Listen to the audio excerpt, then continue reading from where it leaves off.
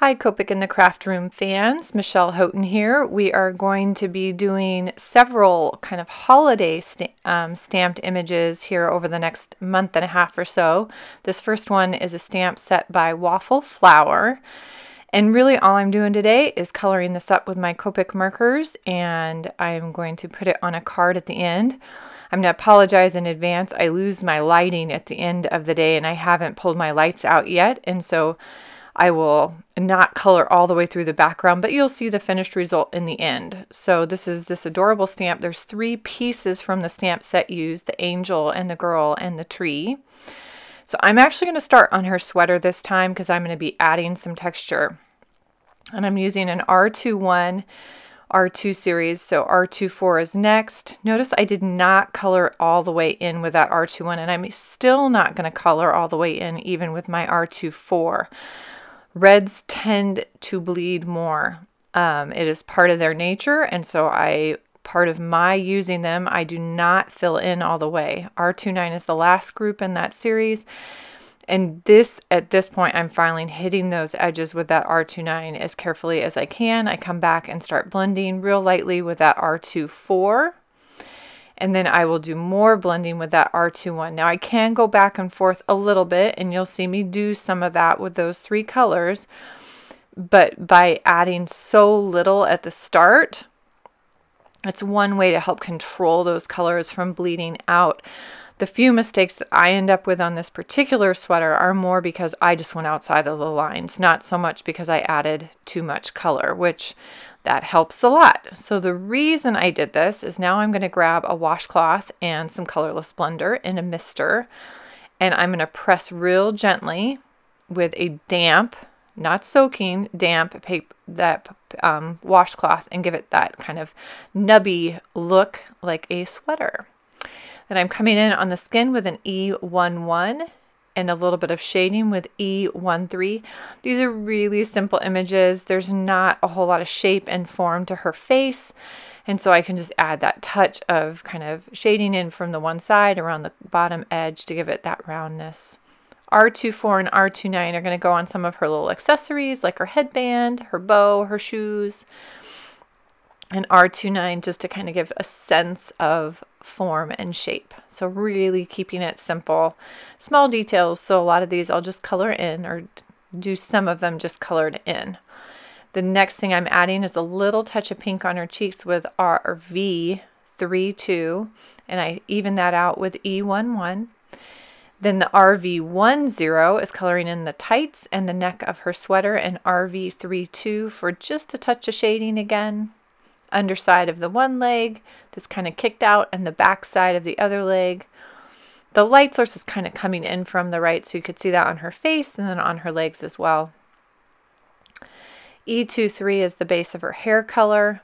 Sorry, it's a little bit off the screen. I'll scoot it down here in a second. E25 is next.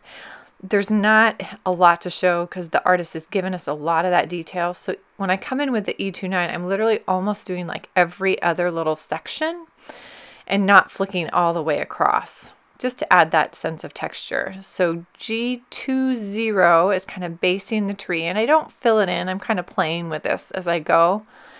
G21, I'm going to come in and add some of that texture of that kind of evergreen and those kind of conical layers that happen on an evergreen tree, kind of coming up and underneath each layer and trying to do it a little unevenly so it's not real regular. G24 is next.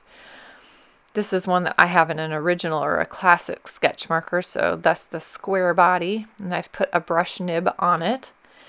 G28 is last. Again, I'm coming up underneath each of those layers with just some little flicks, really, to give that kind of vertical feel to those branches. A little more G24, and I'm filling in with G20. Now this one is kind of softening some of those, and it's also filling in some of the white that was left behind. I'm just going down the tips with those ornaments and hitting them with R29. I hit the bow on the little cat's tail with the G28, and then the stars with Y35. And then I also do the little angel's wings with that Y35 as well, and the halo. This is where I lose my light, so I apologize that the lighting at this portion is not real great. E50 is on the face of that little angel, and E25 is filling in her hair. Then I'm hitting the kitty cat with a YR21, and I go ahead and fill him in with that, all the pieces, and then I turn him into like a little tabby, or her into a little tabby, and I'm using YR 25 and 27 just to give some of those little tabby stripes along the sides of the face and the top of the head, down the back and legs, and a couple on the tail as well. Trunk of the tree is basing with E23, and then I do some stripes with E29 and smooth with E25 just to soften it up. I do a checkerboard just to keep it kind of decorative as much as anything, with a G28 and a Y35 on the base. Now, instead of doing the entire background, what I'm going to do is I'm going to show you what colors I use, and then at the end you're going to see this entire card. I really just fill it in as if it's a neutral wall that the tree is sitting in front of. So I use an E50, a little bit of E53 for kind of like a baseboard. And then I do kind of a wood floor underneath her, and that's going to be done with E31 and E35. So you're going to see that here when I show you the finished card. I just feel like you watching me, especially with the light not doing as well, doesn't make a whole lot of sense. So it's just a real smooth background behind her, and then I create kind of this plank floor underneath her. And I've done that a couple times to create a wood floor look with these same colors. Thank you so much for joining me this week. I will have more holiday cards to come in the weeks to follow from different companies. Have a happy, colorful week.